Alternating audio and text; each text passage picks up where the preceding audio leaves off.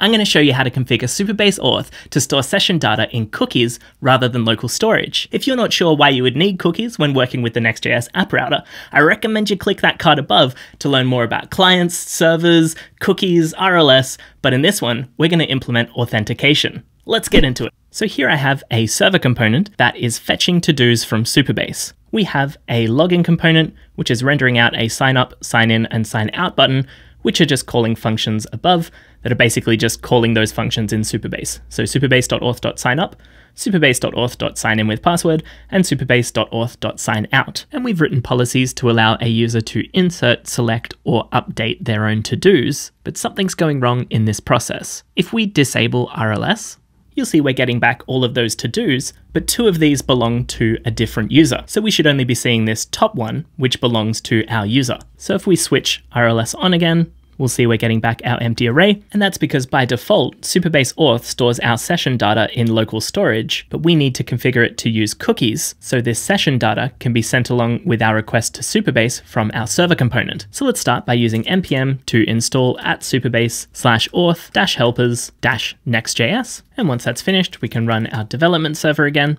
and then over in our login component, we just need to find where we're creating our Supabase client. So this is using the create client function from @supabase/supabase.js. We instead want to create this client inside our component by calling the create client component client function, which comes in from that @supabase/auth-helpers-next.js package. And we can now get rid of this one and also our import from Supabase.js. And now for our sign up function, we need to pass an additional parameter. So we have email and password. We then need to pass options, and this is going to be an object. We then want to set email redirect to the URL http://localhost over port 3000/auth/callback. And this is because the sign up flow is actually a few steps. When they click this button, it triggers a new user to be created in Supabase. That then sends an email confirmation to the user to make sure this is a real user.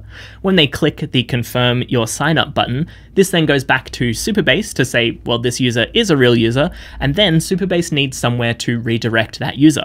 So we're redirecting them back to our application and to this /auth/callback route. That is then going to be passed a unique auth code, which we need to exchange for the user's session. So let's create this route. So under app, we want a new file. So that's going to be at auth/callback/route.ts. So this is going to be a route handler. We can then export an async function that can handle a GET request. It will be passed a request, which is of type request. And then we want to get the request URL by calling new URL and passing it our requests URL. We then want to get the code out of that URL. So we can say request URL.searchparams.get and pass it the string code. And then if we have a code, then we want to send it back to Supabase. So let's create a new Supabase client by calling the create route handler client function, which again comes in from those auth helpers. And this one requires us to pass in this cookies function. And so we can import that function from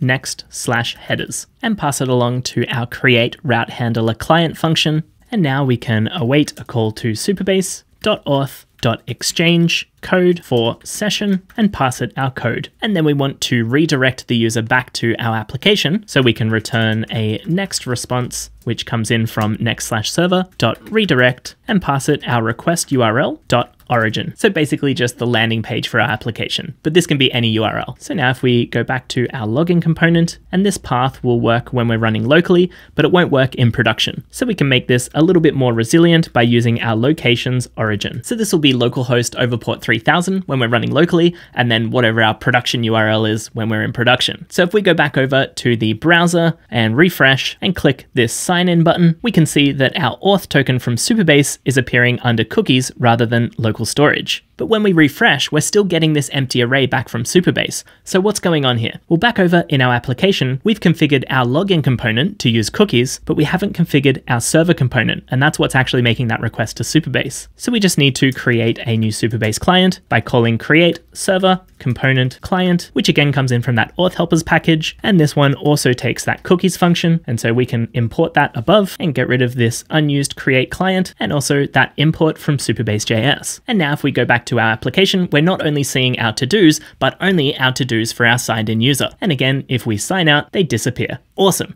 So we've configured Supabase to use cookies for client components, server components, and route handlers. If you want to take it one step further, I recommend you check out this video right here where we implement protected routes. So these are special routes that can be only visited by users who are signed in. But until next time, keep building cool stuff.